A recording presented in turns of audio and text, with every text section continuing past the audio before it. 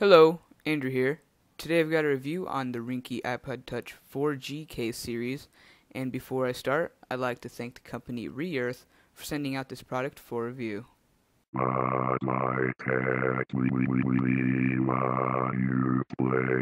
Right now I'll be showing you a 360 view of how snug this case fits, and basically just to show you all what is going on here.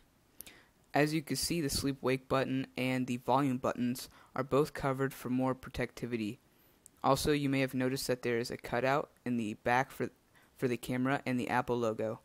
The USB port, speakers, and headphones area is all open at the bottom. This case only comes with the case itself and nothing else in the box besides some instructions on how to slip it on. Also, if you happen to use any screen protectors of any sort, you will find there is no problem with it peeling off due to the case.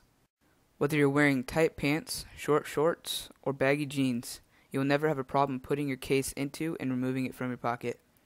The texture of the case won't stick to the inside, making retrieval from your pocket easy for quick calls and picture taking. When gaming on your iDevice or simply typing away to all your friends, you'll be satisfied with functionality. However, the Ringke case does lack a grip. I found my iPod slipping out of my hand, a problem reported by others as well, which is a real downer if you ask me. Button accessibility is great and probably the best I've seen. The notches are aligned with the volume and sleep wake buttons perfectly, and accessing those buttons is a breeze and personally more convenient than without a case at all. Charging ports work perfect with any USB cable, but docking may be limited. The headphone jack is open to pretty much any headphone type, whether you're using stock Apple headphones or even Beats by Dre. If you happen to drop your iDevice from a fall, it should be protected from about a reported 1 foot drop with no damage whatsoever, but don't try this at home. The Ringke case also provides you with a nice lip around the bezel, which is great for laying on the table.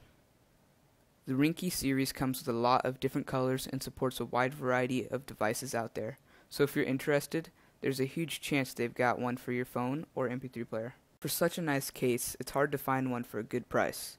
You can either buy the case just by itself with no extras for $16.99, or the Slim Protection Kit, which includes a case and a screen protector for only $2 more, which I highly recommend if you don't have a screen protector yet.